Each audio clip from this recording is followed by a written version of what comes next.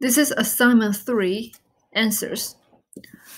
So question 1, given ABC matrices, find first is A plus B, and then C minus A, and then 3A, and then 4B plus 2C. So let's calculate the first one, A plus B. So A plus B is the summation of the two matrices. And as we said in the class, summation means you add the corresponding location elements together, right? So what is a corresponding location? Means for the first row and the first column element of matrix A, you need to add the first row and the first column element of B. And then that will become the first row and the first column element of the new matrix, right? So this becomes 7 plus 0, right? We add the pairs together. So this minus 1 plus 4, and then 6 plus 3, and then 9 minus 2, right? We simply add the pairs in the same location and to find the answer. So this should be 7, 3, 9, 7, right? And for the subtraction, it's the same thing. We subtract the pairs in the same location. And for 3A, so 3A means we multiply all the elements of the matrix with the scalar 3, right? So that's 3 times 7, 3 times minus 1, 3 times 6, 3 times 9. So this is 21 minus 3, 18, 27, right? And for the D, everything is similar. So first we calculate for B. So that's 4 times 0, 4 times 4, 4 times 3, 4 times minus 2. So that's 4B. And then plus 2C. So 2C is 2 times 8, 2 times 3, 2 times 6, 2 times 1. And then we add the pairs together and find the answer, right? So this should be, so this 0 plus 16, 16. 16 plus 6, that's 22. 12 plus 12, so that's 24. Minus 8 plus 2, so that's minus 6. We find the answer here. So second one, given ABC, is AB defined? If it is, then calculate AB. So A is a 3 by 2 matrix, right? It has 3 rows and 2 columns, so it's 3 by 2. And the B is a square matrix, it's 2 by 2. C is also 2 by 2. So AB has to be conformable for them to be multiplied, right? But 3 is 3 by 2, B is 2 by 2. So the number of columns of A equals to the number of rows of B. So this 2 equals to this 2. So AB is defined, or we can calculate AB, right? And the resulting matrix, or the A times B, the multiplication matrix should be a 3 by 2 matrix, right? Okay, so we calculate AB here. So AB, A times B equals to 83051 times 2038, right? So that is, we know that it's a 3 by 2 matrix. So there's 3 rows and 2 columns for the resulting matrix. And for the first element here, we should use the first row and the first column.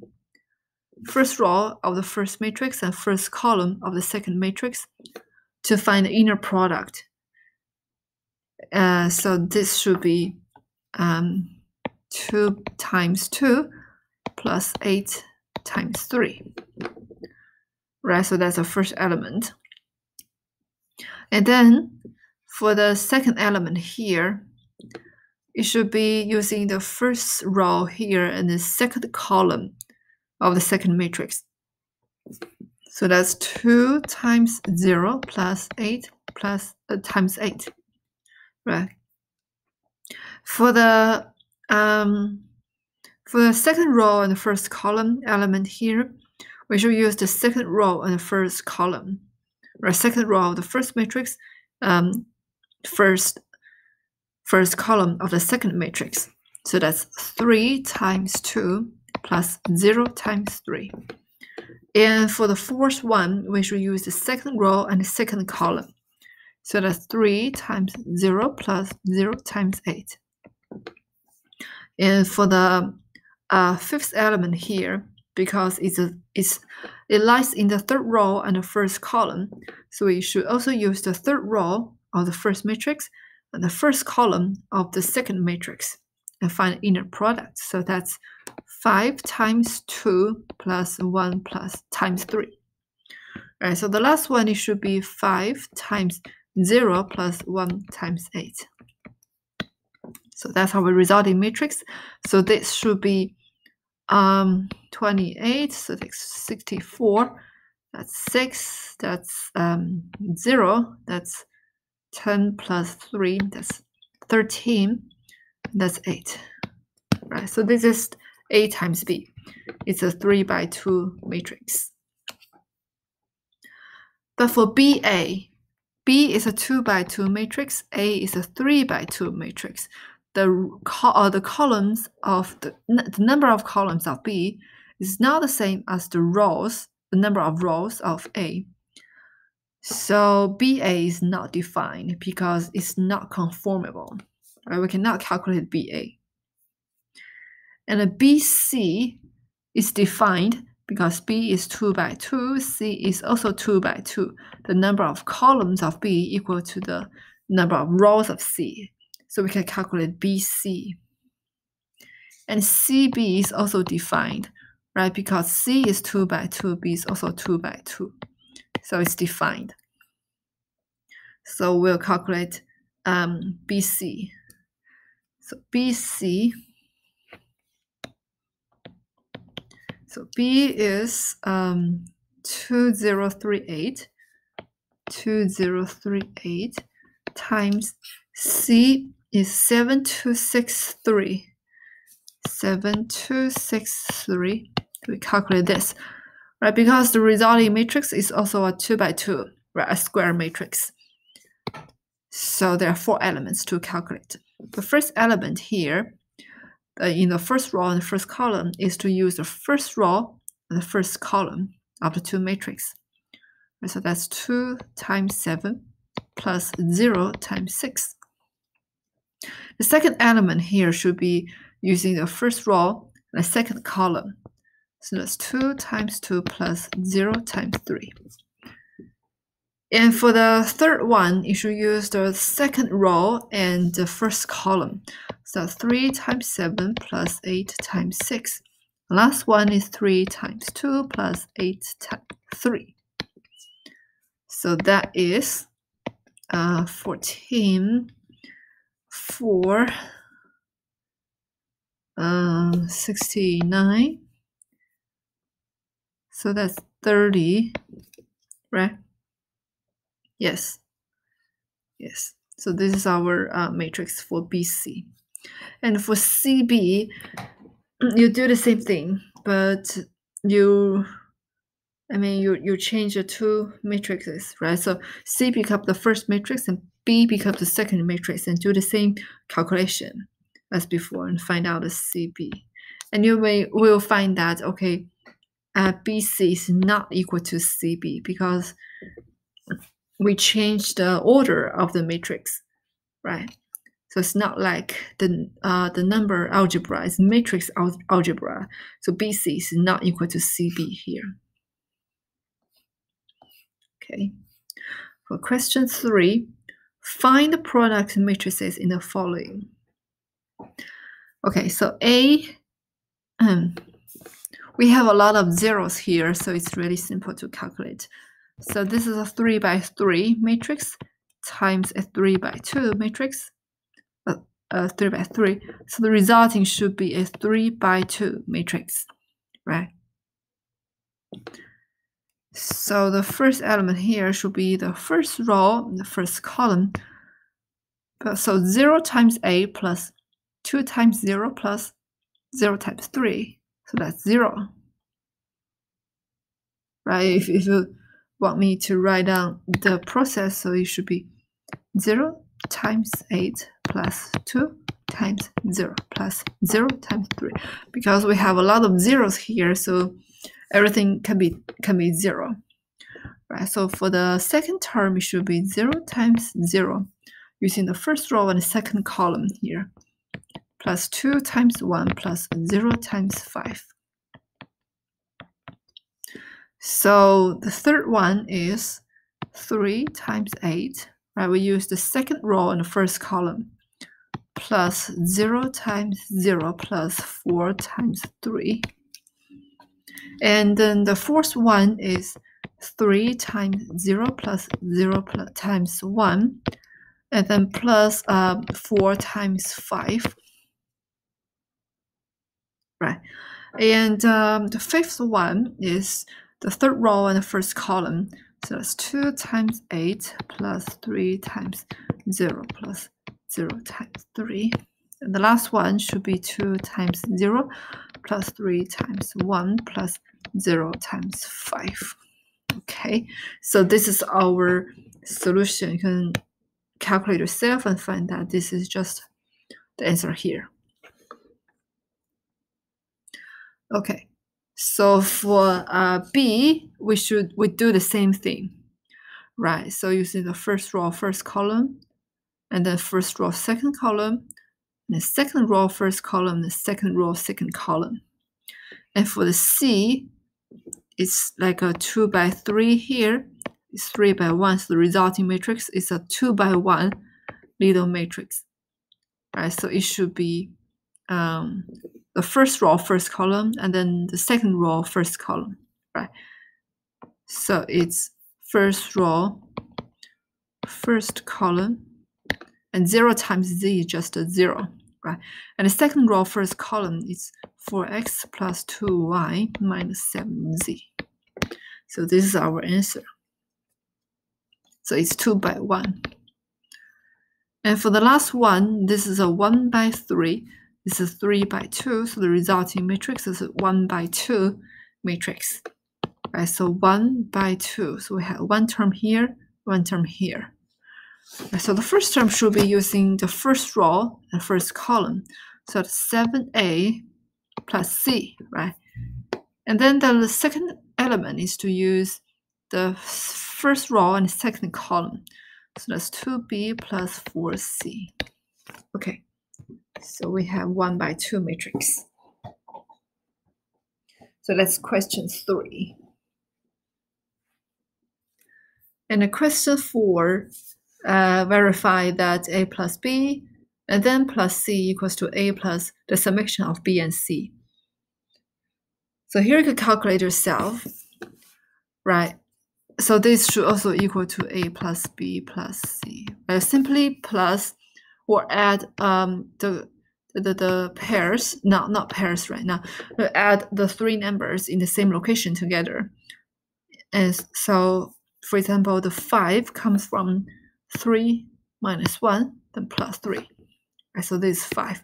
So you simply add the same location elements together to find out the answer. Whether or not you calculate a plus b first or b plus c first, it doesn't matter. Right, because the resulting matrix is always always adding the 3 numbers together. So the order doesn't matter. And for the second one, the subtraction is the same, right? The same thing as the plus, the same thing as the summation. And so the minus 1, for example, here comes from 3 minus 1 and then minus 3. Right, so we first add the AB pairs together and then minus the corresponding C element here. Right, we just change the plus to the minus sign in the second one. But anyway, you can verify yourself. Okay. So the idea is just the order doesn't matter. Right? So this is also equal to A plus B and then minus C. So question 5. So first calculate AI. So A is a 2 by 3 matrix. B is 3 by 1, X is 2 by 1. So in order to find out what is AI, so the I matrix should be a 3 by 3 identity matrix, right? Because A is 2 by 3. And you have to make sure that the number of columns of A should equal to the number of rows of I. So the number of rows of I should be also 3, right? And we know that the identity matrix is square matrix. So the rows and columns should have the same dimension. So the I matrix should be a 3 by 3 matrix, or we can write it as I3. Right, so I3 is 1, 1, 1, 0, 0, 0, 0, 0, 0. Right, so this is a 3 by 3 identity matrix. And if we multiply any matrix, post-multiply or pre-multiply, the matrix with an identity matrix, then the result should also be the matrix itself. It doesn't matter the order, or it will not change the original matrix. Right? You can consider the identity matrix as number 1 in the number algebra, because number 1 times any number is the number itself. Right. So here, this should also be matrix A. And again, second one should be matrix A. But second one, we pre-multiply the identity matrix in front of A. So A is a 2 by 3 matrix. So we have to make sure that the number of columns of A should equal to the number of rows of A. Right now, the number of rows of A is 2. So we have to make sure that the identity matrix should have 2 columns. Right? So I should be I2 in the second case, right? Because you want to make IA conformable. So I should be a 2 by 2 matrix, such that this 2 is equal to this 2 here. So I2 should be this form. And the third one, I times X. So X is a 2 by 1 matrix.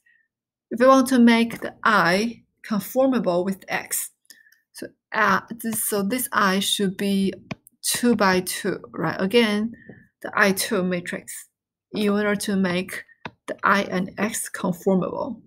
But the result is the X vector itself. Right. And the last one, X prime I. So X prime is a 1 by 2 matrix, or 1 by 2 vector, right? And it times I. So in order to make this 2 conformable, so I should again be a 2 by 2 matrix, such that the number of columns of X prime equals to the number of rows of I. So I should again be of this form. Okay, B, indicate the dimension of the, B is to calculate the 4 things here. So first is AB. So we know that A is 2 by 3, B is 3 by 1. So the resulting matrix is a 2 by 1 matrix. And it should come from first using the first row and the first column of B, and then the second row and the first column of B. So that is minus 9 plus 5 times 6 is 30 plus 7 times 0, that's 0. And then, so this 0 plus, sorry, minus 12, right? Because we used the minus 2 times 6 and plus 0.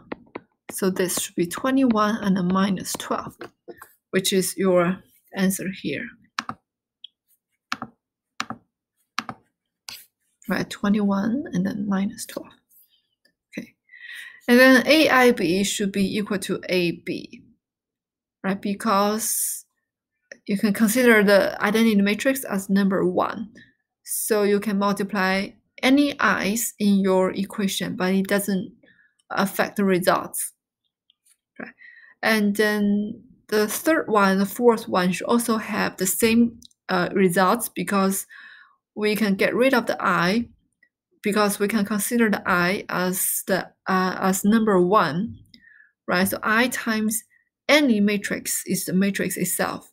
So we can get rid of the I here. And x prime A should be x1 and x2, right? X prime times the A.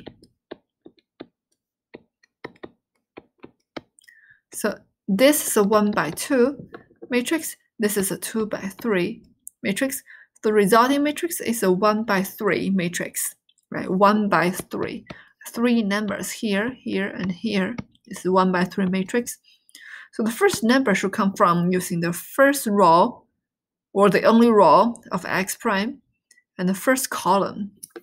So this should be minus x1. So the second one is to use the first column and the first row here and the second column here. So that's 5x1 minus 2x2.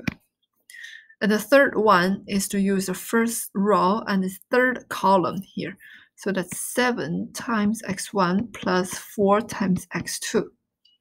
So this is the result here. Okay.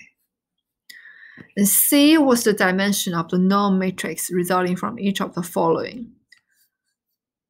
So norm matrix times any kind of matrix is another norm matrix.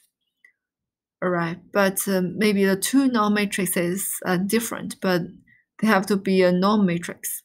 That's what we learned in the class. So if we pre-multiply A by a 5 by 2 norm matrix, so A is a 2 by 3 matrix, right? If we pre-multiply a 5 by 2 norm matrix, then the result, so first is conformable, right? Because this 2 equals to this 2 here. And the resulting norm matrix should be 5 by 3. I've simply combined the number here with the number here, and that will be the new dimension of the resulting matrix. So this is norm matrix is a 5 by 3. And second, post multiply A by a 3 by 6 norm matrix. So again, it's conformable, and the resulting matrix should be 2 by 6, right? Should be 2 by 6. And okay, and we pre-multiply B by a 2 by 3 norm matrix. So B is a 3 by 1. It's conformable because the 3 here are the same. And the resulting matrix should be 2 by 1, right? 2 by 1. So this 2 by 6, this is 2 by 1. The last one, we post multiply X by a 1 by 5 norm matrix. So X is a 2 by 1 matrix. So these two ones are conformable, and the resulting norm matrix should be 2 by 5, right? 2 by 5. Okay. So for question 6, we find the transpose of A, B, and C. So transpose just means that we interchange the columns and rows together. Or is for a square matrix, it means that we flip the matrix by this principal diagonal, or by the diagonal from the top left to the bottom right. Right, so if we flip the A here, so it will become diagonal elements are the same, but we change the position of the corresponding location, or the corresponding pairs in the matrix. So here it becomes 4, and here it becomes -1. So that's called the transpose. Or we can say that the 4 lies in the first row and second column of the original matrix. Right, the first row and second column. So this should be A1, 2 in the original matrix. So if it becomes a transpose in A prime, so the 4 should lies in A2, 1 prime, or it should lies in the second row and the first column of the new matrix A transpose. Right, we just interchanged the rank, or the order of the number of rows and columns, or the position of the rows and the columns of the original element. We interchanged we interchanged the element from A1, 2 to A2, 1, right? So we change the position of the rows and numbers here and find out the new one. And the reason why the principal diagonal elements still remain the same position is that, for example, for the element 3 here, in the original matrix A, its position is A2, 2, right? The second row and the second column. And if we interchange the 2 with this 2, it's still A2, 2, right? It's still 2 and 2. So in the new matrix A transpose, it should still lies in the second row and second column, although we have already interchanged or changed the two numbers here, right? So that's why the diagonal elements still remain the same. But other elements, they interchange their positions accordingly.